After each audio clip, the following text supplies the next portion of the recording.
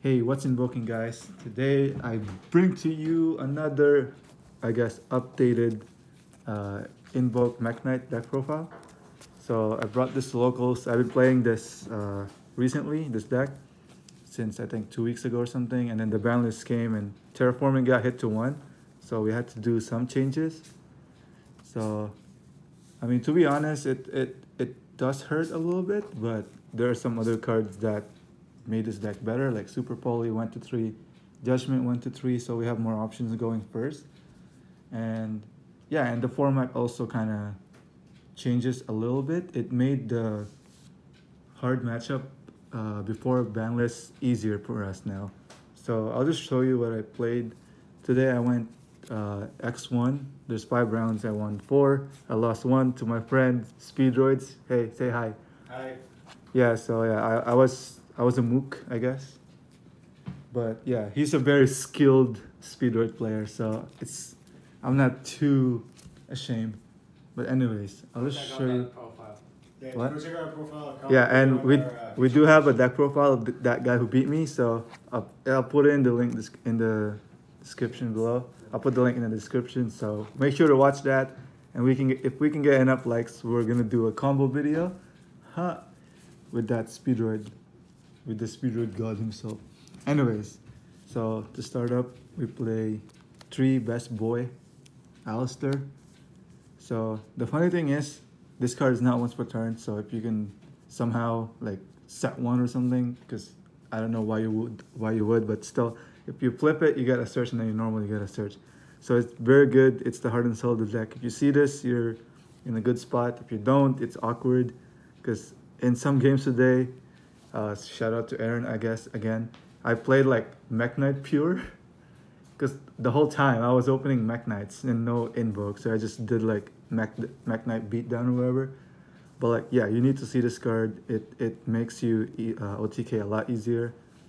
Well, the name of the deck is Invoke Mekk Knight, so this is it. This is half of why the deck is very good. And search is your invocation, I guess, if I didn't mention that yet. And next is the Mekk Knight lineup. So 3 purple, it's just searches anything you want. And then 2 blue. Some people play 3, some people play 1. And I prefer 2 because I don't want to see this. I preferably want to see this one. But like if I see this, and some people don't play around columns nowadays, so I just punished them. I had someone today who had like 3 cards in the same column, so I just summoned this, and then they go Ash, and I go, okay, cool, terraforming, do my entire OTK combo. So that's one good thing about this guy. It forces negates, especially if they have a lot of cards in the same column, because you get to search 3 if they don't negate it, or you get to search 2. And then the changes I made from the last time is only 1 indigo now, and I added the yellow one. So why I did that is because a lot of people play back row now, and I found it that I guess last week I struggle a lot against back row decks, so I was like, I need something to deal with them, so I just put the yellow one. It's searchable, it's a big booty, it's 28, and it's a light from Mikaba. It just overall it's really good in this deck because you can just search it. It's easy to search it from your deck, I guess. So only 7, wait, 3, 2, 5, yeah, only 7. Some people play a higher account, but I'm trying to minimize like the bricks because I only want to see these 5, like preferably, and just search these 2. So that's it for the Mekk Knight part, the monsters at least, and then the other monsters, 2 Pancratops. I'm always blinding seconds, so it's really good against strikers. You get rid of 2. Against floodgate decks, you get rid of floodgates. It's also 2600, so it's really hard for some decks to out. So yeah, really good card. Different attribute for Alistair Link. So only 2 because it's only once per turn to summon it. And then another, I guess we're going to the hand trap part now. Another changes that I made is I put the Gammas back in the main because I found it that if you were gonna Veil or something this format, you might as well Gamma it. Also, there's not a lot of good cards to Veiler nowadays. If with Gamma at least you destroy them, so it gets out of the board. The only problem is the driver, I guess, because if you open it, it sucks. I opened it like 2 or 3 times today with the gamma, so it's like a neg 1, but still, it's a really good card. It's a turn ender sometimes. Like I gammed a Gazelle today, his turn ended. I gammed like an Electrum, his turn ended. And yeah, it's also searchable with Lambda. So if you're in a simplified game state, mid game, or if you were forced to go first somehow, you just search this with Lambda. If you banish your, like, let's say your Mekk Knight, because it's a psychic. And then the other hand traps I play, 3 Ash, it's generic, it's universally good. Also fire for Purgatorio. No explanations needed. And then the 2 Ogre. So I chose this over Veiler because first of all, it's also a light, which is cool, I guess, for Mikaba. But also because of strikers. There's a lot of striker players nowadays, and their greatest weakness is still Moltero. So if you face a striker player who's really greedy turn 1, you punish them for being greedy with the Ogre. Because once you Ogre their Moltero, they can't send any of them back. So it's literally just Shizuku Pass with maybe like 1 hand trap in hand. So that's it for the hand trap. I only play 9. I used to play Veiler, but I changed it for Gamma in the main plus the Ogre. And then I guess that's it for all the monsters. So we do spells, Meltdown. No, it's a search card. It's bad as once per turn, but you know it's a really good card. It protects your fusion summons from being negated. But if they have Lancia, they can chain it to invocation. It doesn't really negate, so it works. But like otherwise, they can't warning you. They can't judgment your summon. Like they can't judgment your invocation or whatever. They can't ogre your link when you're trying to search for an invocation when you fusion summon. They can't ash it. They can't veiler it. So yeah, it's pretty good. You use this to search Alistair. And then the 1-up, Sad Life, Terraforming for your 4th field spell. And then now for Invocation.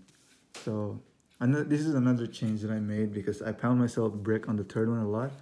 And per my observations, not a lot of people play like too many hand traps nowadays. So like you just want to bait them with like the Ash or whatever with your other cards, and then your normal Alistair to search this. You don't need 3 if you're playing 40 because it's a brick, it's searchable. So, you know, just play 2. And I was playing Book of the Law, and then I cut it because I wanted to try something else, and it was working well, I guess, for now. I haven't bricked that much compared to before because I keep opening Book of the Law. It doesn't do anything going first, but it's obviously good going second. But still, I want something. I want to make the deck like consistent enough, so if I was forced to go first in like game 1, I can, you know, not brick and actually do something. The honorary invocations, I guess. Instant fusion, because you use this to like fusion summon. Like you can summon what's his name? Rajin, Kaliga, and Thousand Eyes.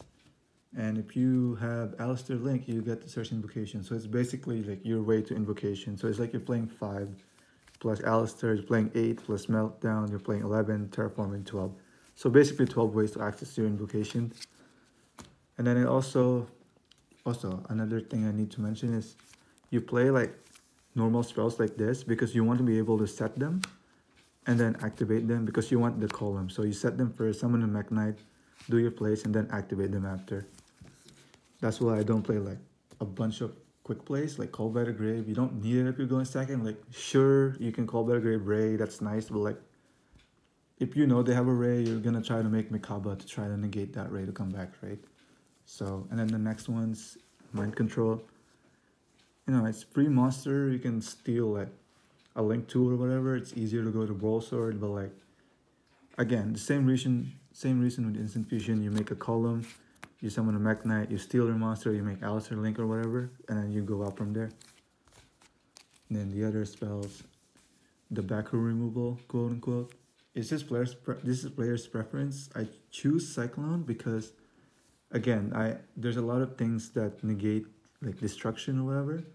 There's also the new card called Dark Sacrifice, whatever that name is. It's some niche scenario that could come up, but like mainly it's because of Orcus. I don't want their Babel to come back. I don't want Dingirsu protecting their back row because people still play Orcus and whatever, right? And also strikers, you banish their multi-roll, they don't have anything else, so you can just control the game from there. What else? Maybe salads, but like I guess it's very niche. And Guru, you banish the field spell. If they don't have another one, you can just kind of control the game from there as well. So it's pretty good. I find it better than MST this format at least. Like maybe someday this would be a Twin Twisters, but I don't want to pitch my card, like my cards in the hand. I want to actually use it first. So I can't afford to discard cards with like Twin Twisters. And then the other spells, I guess, 2 Super Poly. I was playing 3 online and then I don't like it because I keep seeing like multiple, like yeah, it's good, but I'd rather see Alistair in combination with like this, like other rather than this plus another one. So only 2 in the main. I I guess you can play 3 if you really want to, but 2 for me is fine. And then the other, I guess, Mekk Knight. This is good if you want to trigger your Lambda turn 1 because you can do this in the end phase. Sorry, not end phase. Before you end your turn 1, summon purple, and if you have Lambda, use purple's effect, search something, and then now end phase, you get Gamma with Lambda. So that's pretty good. I might cut this though. I have honestly haven't tested this long enough, but it's not really bad, but it's not really good either. So I'm gonna try Sky Striker Engine soon. So this is probably gonna get out of the deck very much, very soon. And then the last card, the last trap, the only trap in the main, I think.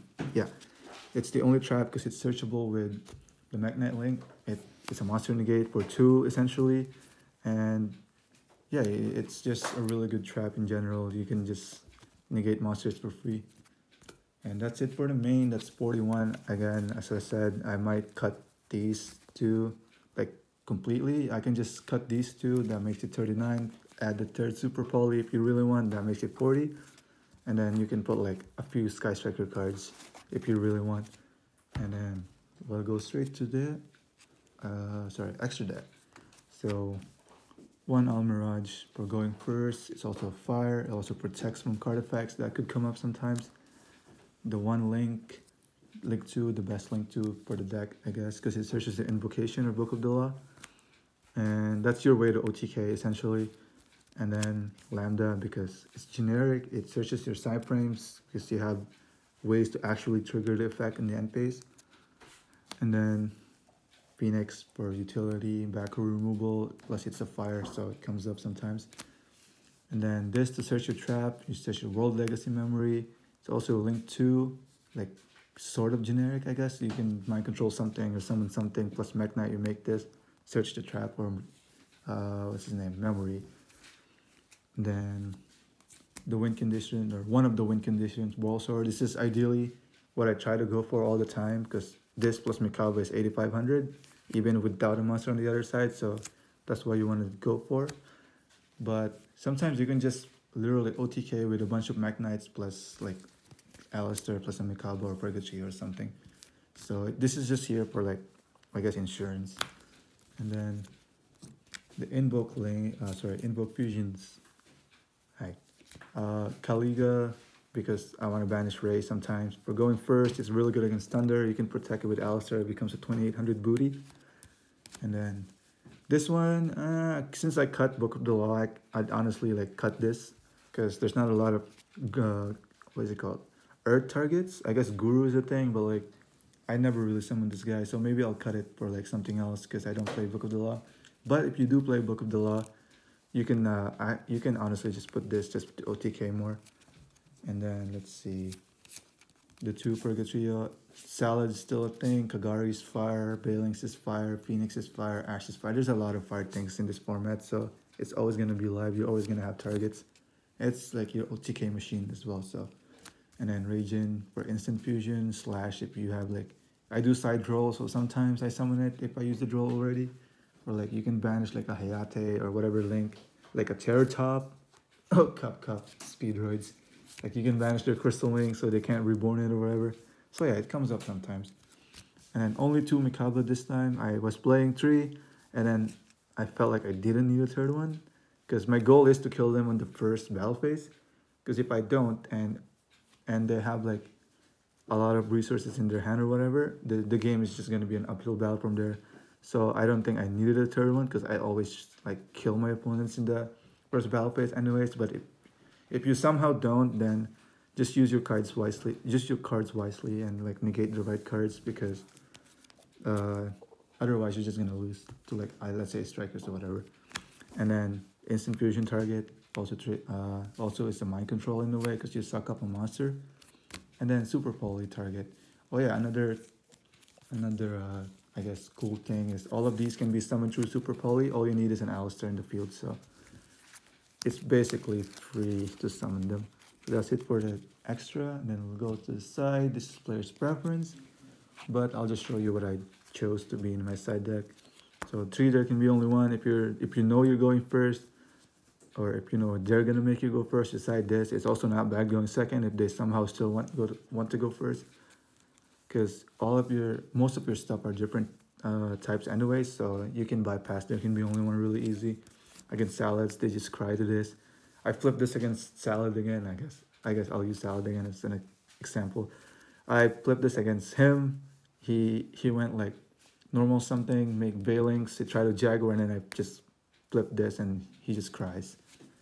So that's really good. I think it's also the best floodgate of the format, so it's not bad. And then triple judgment for going first. Some people actually even lead me, because last week I got even lead. Like when I went first, he made me go first. I would set up like 4 interruptions, and then he just even leads me, and I was like, oh no. So I needed something that can like negate evenly. It's also good going first. You can stop massive plays with this. Just use this wisely because it does cost a lot of life points, but it's always going to be live. So that's it for that. And then the 3 draw. So the reason why I played draw over any other hand trap is because this actually stops a turn, or make it so that they end on a subpar field that you can break, that you can Purgatory or OTK through. Because yeah, you can play like Valor or whatever, but like this actually stops Thunder Dragons quite a bit. I had like a guy who played Mermill today. I stopped him with this, like against Pendulums. If they go, what's his name? Let's say Power, spell mastery something, and then Resolution. You do this. It makes it really hard for him to plus really hard. So yeah, play Droll. I would suggest it. I don't play Lancia in the side anymore because there's not a lot of Orcus players anymore. It's easier to deal with them than ever. And then 3 Infirm. I play this as like the Baylor replacement, I guess, because not only does this negate a monster effect, it can be called by the grave, and it can also be set just for a pre-column. So I would play this over Baylor. It's up to you. If you don't have this, play Valor or like Lost Wind maybe if you're going first, but like I suggest playing this. And then the last 3 cards evenly. Draco is a hard matchup, so you know you just evenly them, make it a simplified game state, and then you pretty much win. Also, another thing I forgot to mention, you don't have to play this if you don't want to. You can play Red Reboot if you're really afraid of back rows, because you know it's hard to. The hardest matchup for this deck is back row decks. So if you don't have like the right cards to deal with the back row, you're just gonna have a really hard time. So maybe cut this for like a reboot. You can also play Twin Twisters, but as I said, I don't want to pitch too many cards. I'd rather like use a card like reboot that actually stops everything. So yeah, those are like some suggestions I want to make. And yeah, if you have some questions, ask it in the comment section. Make sure you like, subscribe, and click the notification bell. And I guess I'll upload more videos. I did a lot of feature match coverage today, some deck profiles, and my friend Top, he made first place with Magical Muskets. Say hi. Hi. Yeah, so he went XO today, so I'm gonna upload that as well. So yeah, with that being said, I don't really have nothing else to say, so keep invoking. Bye bye.